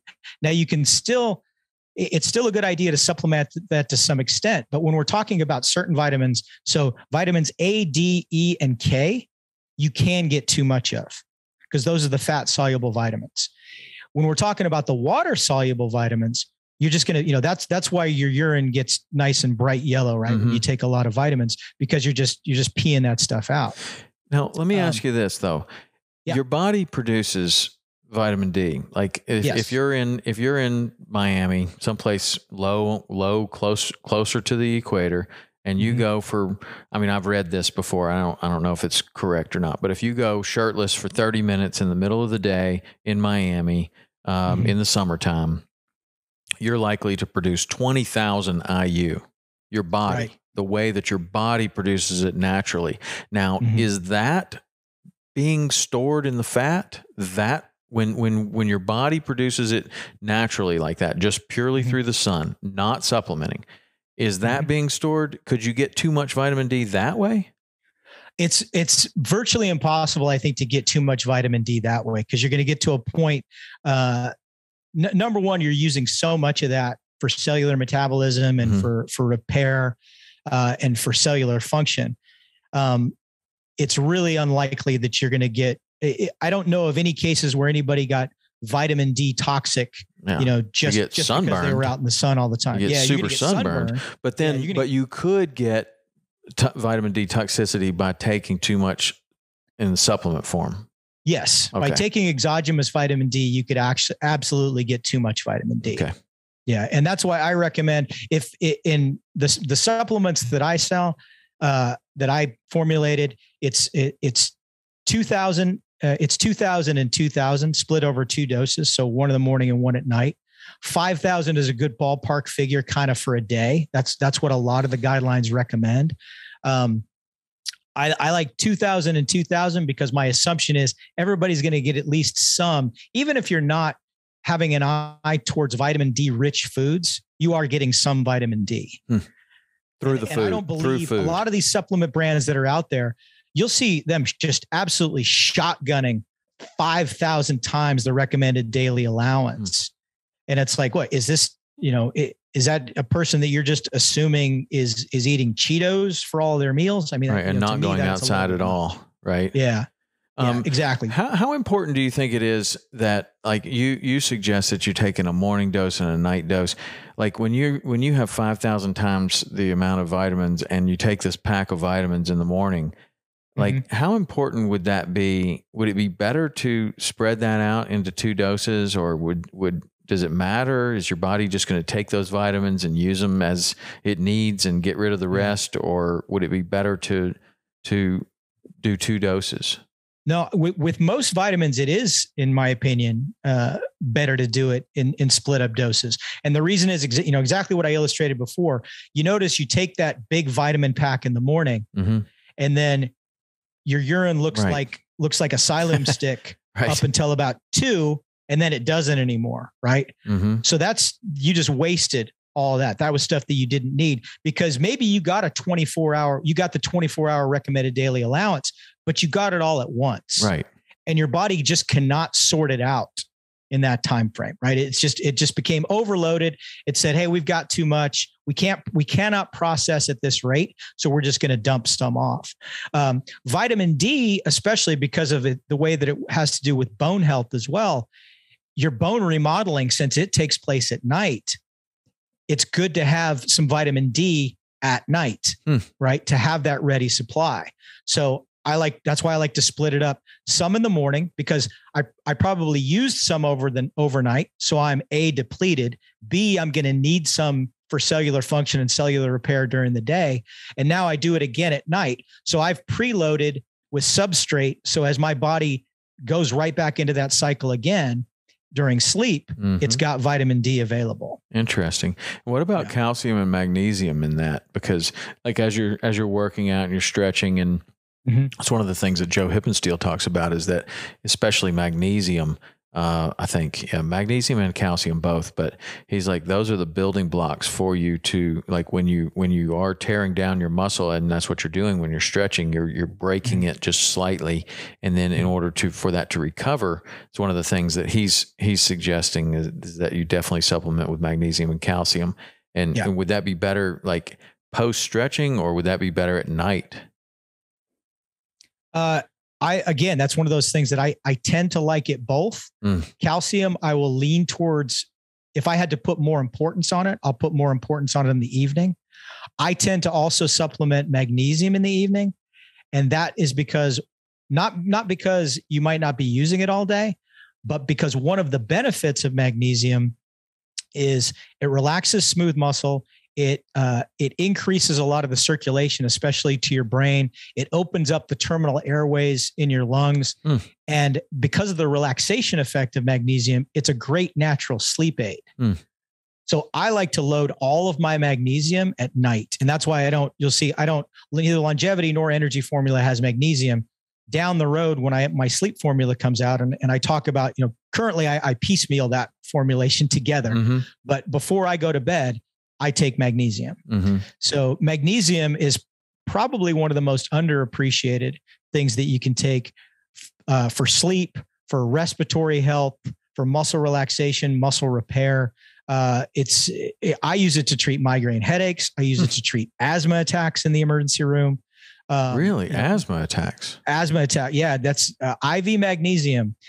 I have saved patients from going to the ICU with IV magnesium because it's just such a great thing. And the great thing about magnesium is, as long as your kidneys are functioning, it's really difficult. It's not impossible to give somebody too much magnesium, but doing it orally or getting magnesium toxicity, what we call in the wild, is virtually impossible. The only time we typically medically see magnesium toxicity is in what we call eclampsia patients. So these are either women who they used to call it toxemia of pregnancy. And we have to give them magnesium, and we have to monitor their respiratory rate, their urine output, and their reflexes, because the first indicator that you've given somebody too much magnesium and that their body's not eliminating it is their reflexes start to become dulled. That's your indicator that, okay, they've got too much magnesium. Wow. But this is patients that are getting IV magnesium as a drip over time. So would magnesium possibly be a benefit for someone that has asthma, just as on a daily supplement, like that they should be taking magnesium? I would defer to their pulmonologist for definitive guidance on that. But there's really no reason that I can think that it wouldn't be. And there's certainly not going to be a harm in it. And I think everybody should take it as a sleep aid. Right. Interesting. So we've gotten into the weeds a little bit, talking about whether we take it in the morning or take it at night. So everybody should be supplementing with vitamin D. Yeah. Is your opinion. And then vitamin D, vitamin C, zinc, which most people don't even, everybody knows what zinc is, but don't realize how important it is. So your collagen cross-linking, all of your soft tissue repair is dependent on zinc. It took a surgery rotation as a med student for me to fully appreciate how important zinc is. And, the fact that when you see people that have stretch marks, that's because of a zinc deficiency. Really? Because they were basically stretching and their body couldn't keep up with it to repair it. Wow. So those are like little tears that you see. Because I always thought that was because you just grew too fast. Like you would see that like with linemen and like big guys, heavyweights. Yeah, you'd see it right along their obliques where it just and knowing those people, it's like, well, yeah, you grew like 9 inches in a year one time and put on 100 pounds. I guess your body couldn't keep up with it. But a zinc deficiency, that never crossed my mind. Yeah, it's because you notice not all of those guys. So you have two guys that might have grown at similar rates. Right. They didn't both get stretch marks. Right. You have, not all women get stretch marks during pregnancy, but some do. Right. So, zinc is basically the key to eliminating that and zinc supplementation. And that's why it's in all of these cold and flu formulations that you see that people, you're starting to feel a little bit of a cold coming on. You're going to take vitamin C and you're going to take zinc because your tissue repair and your immune response is really dependent on vitamin C, vitamin D3 and zinc. And that's why I think those are, if I was giving an elevator spiel on doc, what should I take? That would be it. To me, that's the cornerstone right there. Now, is that your longevity formula? That's in a nutshell. That with turmeric and bioperin are my longevity formula. So instead of taking all these different pills, you can just get your longevity formula. Yes. Okay. How do you do that? Where do you get it? You go to graybeardperformance.com and you click on supplements. Again, I have 2 in the line now, the longevity formula and the energy formula. And I should have vitality formula coming out in probably the next 4 months. And then eventually everything that you see in the supplement chapter eventually will be available on that website. So what if you're 30? Are you not supposed to take your gray beard formula if you have a black beard?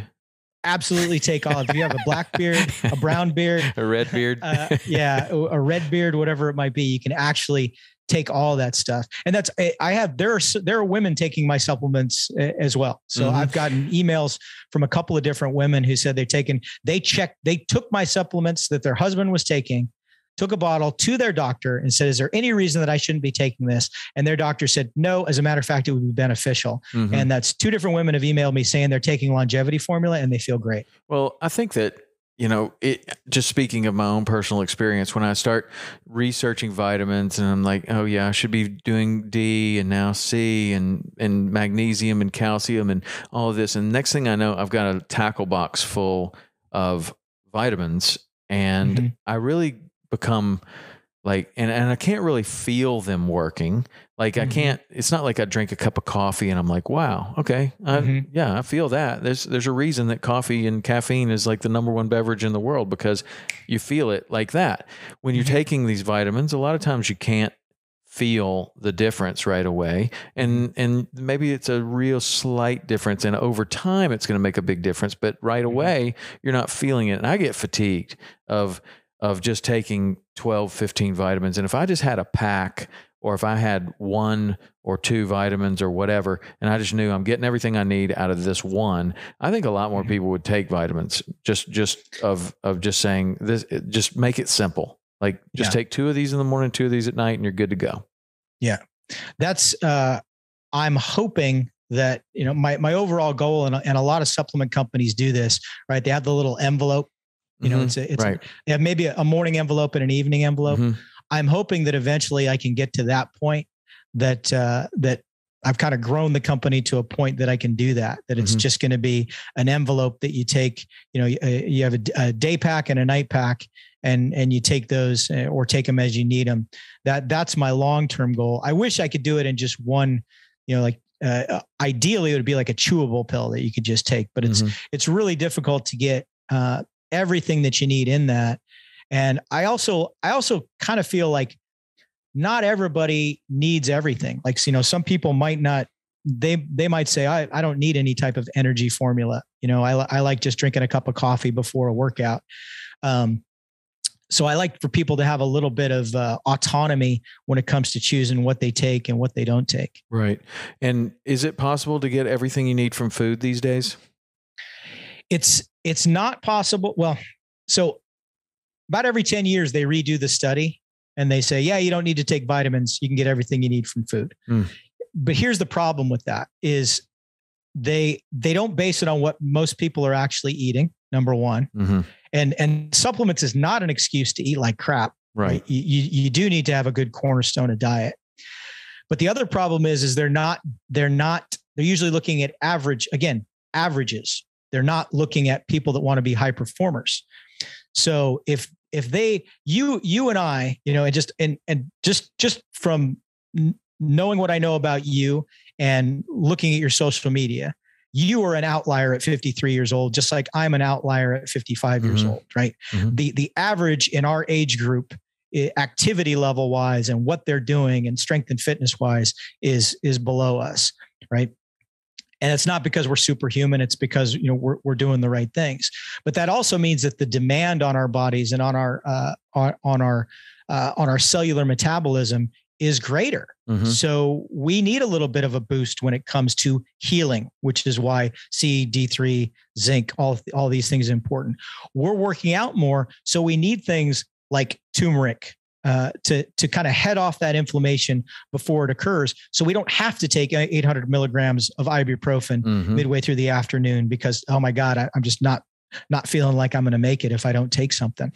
We need all these things because we're at a higher level of activity. And that's not typically what they're looking at. They're looking at average people eating what for the most part can be considered a good balanced diet, and then asking them some pretty generic questions about their energy level. They're not checking specific metrics. In most of those studies, there's not a lot of objective data to show okay, this is where people were on their run times, their VO2 max, right? How much they were able to lift. That's not the things they're looking at. That's why when you look at and they're also looking at it as kind of a blanket statement too. They're looking at vitamins as a family. Mm-hmm. And that's why what I did when I decided what I was going to take is I would look at an individual thing like D3, like turmeric. And then I would go into PubMed and I would start pulling articles and say, what is the clinical data on this? Okay, here's a study where they gave this group a placebo and they gave this group D3. And this is what they found. Their lab levels were correct. Not only did they have something measurable that they could say it was definitely making an impact, but also they had subjective stuff along with that. They said they felt better. They said their recovery time was better. They had a better feeling of overall health and they were more active.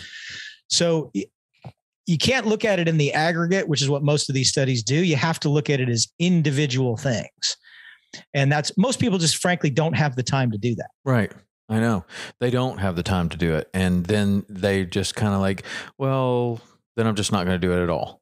Whereas it might even be better just to take up any kind of a multivitamin, like anything, might be better. But then if you can get a high quality one, like probably yours, you're good to go. Like that's all you need. Honestly, when I would deploy, I had the line of bottles on the kitchen counter at home, mm-hmm. right? And that line of bottles has changed over time. Mm-hmm. And 2 years from now, it might be different. As I find out new things, as people, some of the ways I found out about things, I get emails. What do you think about this? And I look it up. I'm like, wow, that is beneficial. I'm going to add that. Mm-hmm. But when I deployed or when I had times that I was traveling, that I couldn't take all those bottles with me. Right. It's, a chewable, whether it was a Centrum or even a Flintstone multivitamin. Whenever you were deployed, the clinic always had boxes and boxes and boxes of Flintstone multivitamins. And so it was readily available. So I chew one or two of those in the morning. And that's, is it giving me some things I don't need? Probably. Are there some things that I need that aren't in it? Also probably yes. But I'm getting some of the basics. I'm getting my B vitamins. I'm getting my D, my C. I'm getting some of my trace minerals that I need. And so it's better than nothing. Right. Okay. Good. Well, man, I've enjoyed this so far. I think that there's no possible way that we could not do another one of these. I have so many questions and I don't know how much time you have, but we'll probably start to bring this to a close, but I'd really like to have you on again. We have so much to talk about. And I'd love to get out there. If I get to Austin, I'd love to come train with you and check out and see what you do, on a regular basis. That'd be awesome. Really fun. I will be getting out there. And that'd be super cool. So so your book is called Honed. What's the tagline to it? Keeping your edge after 40. Is that what it is? Finding your edge as a man over 40. Okay. Yep. Honed, finding your edge as a man over 40. And where is that available? On Amazon and everywhere else, or what? Amazon, barnesandnoble.com. It really anywhere that you would buy a book online, it should be available. Most of the sales, Amazon is everybody's go-to now. So obviously that's where most of the books are selling, but it was a bestseller.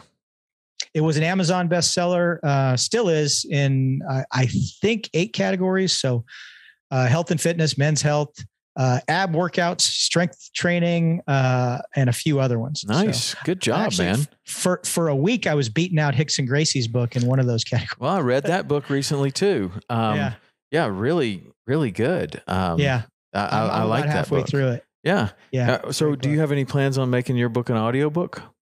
Yeah, that's going to take some time. I didn't have, because I self-published, I didn't, I wish this would have been, Random House gave me a stipend up front to write this book. And that's not the way that it worked out.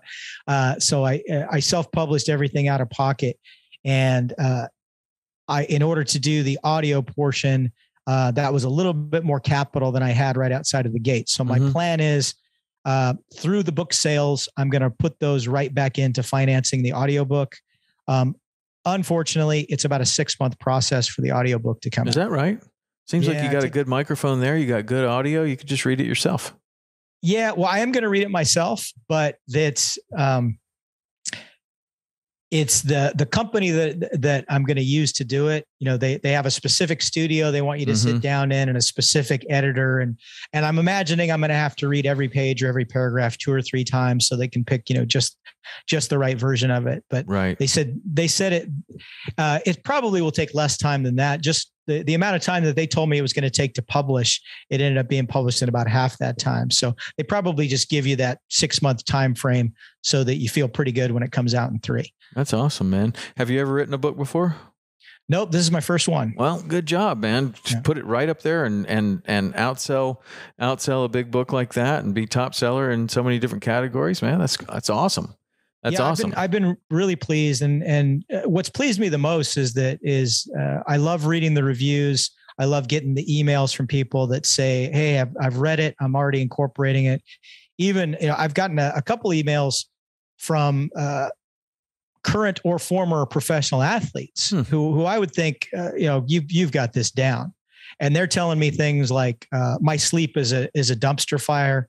I'm going to do everything you're saying in your sleep category. I had another guy, former professional fighter, tell me, I never go to the doctor because I don't need to, because I'm healthy. Now you've told me all these things that I should be doing, all these lab values I should be getting checked. I've scheduled a colonoscopy, an eye exam, a skin cancer screening. Thank you so very much for telling me to do this so that I would get on it.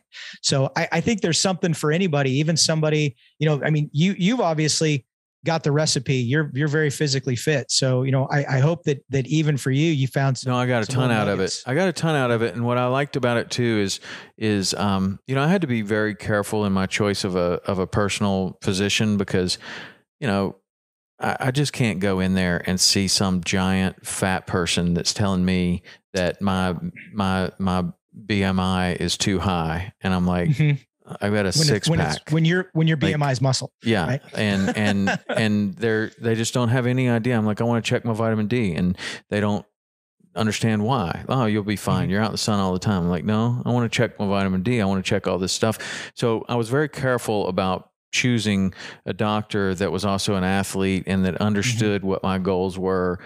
And when I read your book, I see what your background is. I see where your mindset is. I see where you're coming from. And then you're giving me this advice. And I'm like, okay, that's a guy like me that feels like, you should get vaccinated for shingles. Like, okay, I'm going to pay attention to that, because you've obviously seen it. You're not just, you could care less whether I do it or not. You have zero invested in this. So you're not going to profit from it one bit if I get a shingle shot. Like, and because you're like me, you do the same kind of workouts, you're doing all of this stuff, and you're about my age, I'm going to take your advice way more than I'm going to take a doctor's advice that is 27 and, has never felt like what it feels like to be 50. Right. Right. So I got a ton out of it, and I thought that it was extremely well written. I thought that it was well organized. And I think that anyone that is approaching 40 or over 40 is going to get a lot out of it. I really do. And, good job all around. I really liked it. Thank you. I really liked it. Much. Well, let's do this again. I would really like to. And, when we have some medical kind of questions or other things, I'd love to be able to call you and have you on the show again. Anytime. Yeah. So anytime. As far as your other stuff, do you have like a personal website or anything like that, or social media that you want to give out? Yeah. So you can follow me on Instagram at Dr. Mike Simpson. That's doctor with a DR, not spelled all the way out. Graybeardperformance.com is my business website. I have a personal website that's drmikesimpson.com. Although I tend to do most of what I do over at Graybeard now, and up to and including, I'm even going to start doing a newsletter and a blog over on that site, because I want Graybeard Performance to be a very holistic life and lifestyle, one-stop shopping, not just supplements, not just Brazilian Jiu-Jitsu fight gear and my book, but I want to keep supplementing that, because I keep learning as I go. There might be things that I add to from book chapters in the future, and I want to do them through my website. And I want it to be a place that people can go as a resource. And maybe someday I can grow it to the point when we talk about finding a tribe that maybe I can have, message boards and Reddit boards in there where you can link up with tribes right there on the website. That overall, that would be my overarching goal over time. That'd be super cool as long as it doesn't get overtaken by porn spam. That's what happened to my message board. I had a message board that was very active and it just got to be just ridiculous. I mean, you just couldn't keep track of that. Or the comments that, hey, I made $5,000 a day at home. You get those too? I don't get those on my social media, but I follow so many accounts that do. Yeah. That, Dr. So-and-so showed me the way to make $5,000 at home. I don't know how that benefits anybody. Does anybody click that? I mean, I don't see how that is at all beneficial, but anyway, it happens. And unfortunately, sure does. Unfortunately, that's the death of the message board. I think now you have to just go to Reddit. Like it'd probably be better to create a Reddit thread and like put that on your website rather than trying to do it yourself, because it just gets overrun. But man, well, you should definitely be able to handle that. You're certainly an authority, and you look like you're 35 and you're 55 and it's pretty impressive, man. You've been able to you're doing great things, and you're going to help a lot of people. You. So we'll do it again, but thanks, Mike. I appreciate it. And if anybody wants to read this book, I highly suggest it. Go get it. Amazon. All right. Thank you, Tom. All right. We'll see you.